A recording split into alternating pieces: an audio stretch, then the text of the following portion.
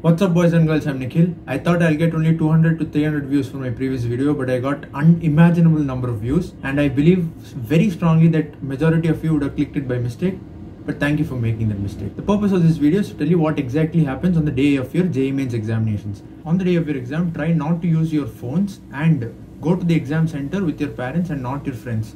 The reason is same because you have no control of what information you will receive. The details of your exam center, the date and the shift will be given in your hall ticket. Usually in a single day, two shifts are there, morning shift and evening shift. Morning shift will be usually from 9:30 to 12:30 and the evening shift will be from 2:30 to 5:30. To your exam, you need to carry your hall ticket, along with it one passport size photo and an identity proof, which can either be your Aadhaar card, your passport, your driver's license or your PAN card, and pen, mask and your sanitizers. So all of you will have staggered entry timings. That is, let's consider your 9:30 exam. Some people will have to report at 7 AM, some 7:15, some 7:30.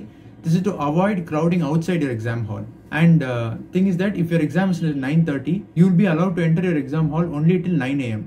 After 9 AM, the exam hall will be closed. You cannot enter your exams. Even if you are late, try your maximum to reach half an hour before the starting of the exam. Inside the exam hall, social distancing will be maintained very well. In your hall ticket, you will have a place for a thumb impression. Earlier, in the pre-COVID times, you would have a biometric scanning at the exam center, but here you should put the thumb impression, and the authorities will ask you to remove your mask that you have been wearing from home, and they'll give you a new mask.